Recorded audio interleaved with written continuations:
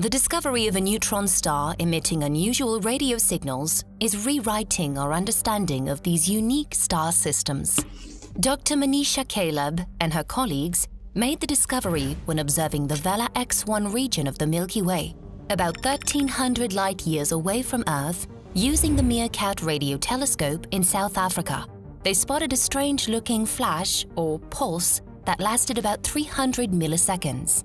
The flash had some characteristics of a radio-emitting neutron star, but the researchers say it wasn't like anything they'd seen before. What the team did is they scoured through older data from the region in hopes of finding similar pulses. Interestingly, they did identify more such pulses, which had previously been missed by their real-time pulse detection system, since they typically only search for pulses lasting some 20 to 30 milliseconds. A quick analysis of the times of arrival of the pulses showed them to be repeating about every 76 seconds, whereas most neutron star pulses cycle through within a few seconds or even milliseconds. The team's observation showed PSR J0941-4046 had some characteristics of a pulsar or even a magnetar. Pulsars are extremely dense remnants of collapsed giant stars which usually emit radio waves from their poles. As they rotate, the radio pulses can be measured from Earth, a bit like how you'd see a lighthouse periodically flash in the distance. However, the longest known rotation period for a pulsar before this was 23.5 seconds, which means the researchers might have found a completely new class of radio-emitting object. The findings were published in Nature Astronomy, for which you can find the link in the description below. Using all the data available from the Meertrap and Thundercat projects at Meerkat, the team managed to pinpoint the object's position with excellent accuracy. After this, they carried out their more sensitive follow-up observations to study the source of the pulses.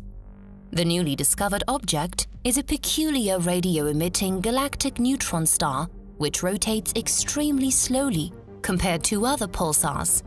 Pulsar pulse rates are incredibly consistent, and follow-up observations allowed scientists to predict the arrival time of each pulse to 100 millionth of a second. Apart from the unexpected pulse rate, PSR J0941 is also unique, as it resides in the neutron star graveyard. This is a region of space where scientists don't expect to detect any radio emissions at all, since it is theorized the neutron stars here are at the end of their life cycle, and therefore not active or less active. PSR J0941 challenges our understanding of how neutron stars are born and evolve. It's also fascinating, as it appears to produce at least 7 distinctly different pulse shapes, whereas most neutron stars don't exhibit such variety. This diversity in pulse shape, and also pulse intensity, is likely related to the unknown physical emission mechanism of the object. One particular type of pulse shows a strongly quasi-periodic structure, which suggests some kind of oscillation is driving the radio emission. These pulses may provide astronomers with valuable information about the inner workings of PSR J0941-4046. These quasi-periodic pulses bear some resemblance to enigmatic fast radio bursts, which are short radio bursts of unknown origin. However, it's not yet clear whether a neutron star emits the kind of energies observed in fast radio bursts. Dr. Caleb says if they find it does, then it could be an ultra-long period magnetar. Magnetars are neutron stars with very powerful magnetic fields, of which only a handful are known to emit in the radio part of the spectrum. While we have yet to actually identify an ultra-long period magnetar, they are theorized to be a possible source of fast radio bursts. It's unclear how long PSR J0941-4046 has been active and emitting in the radio spectrum, since radio surveys typically don't usually search for periods this long. No one knows how many of these sources might exist in the galaxy. Also, the team can only detect radio emissions from PSR J0941 for 0.5% of its rotation period, so it's only visible for a fraction of a second. The team feels pretty lucky they were able to spot it in the first place.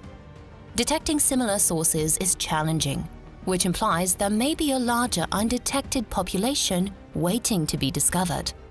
This finding also adds to the possibility of a new class of radio transient, the ultra-long period neutron star. Future searches for similar objects will be vital to our understanding of the neutron star population.